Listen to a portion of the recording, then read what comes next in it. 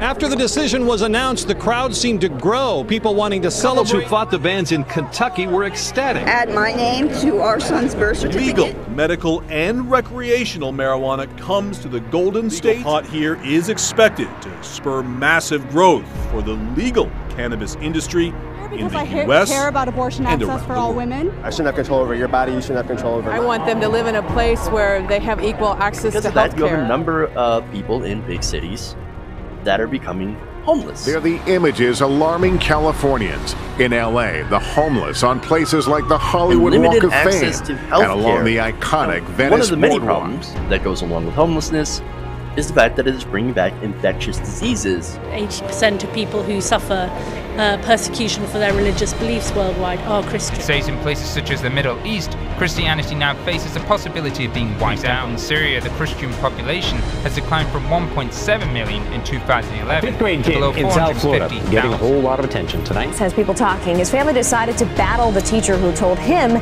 he couldn't read his Bible at school. Fox's Robin Simmons reports. In the classroom, he's not permitted to read those books in my classroom. And let me read my Bible during free reading time. The assignment had been given problems all day. Told me that God was not real.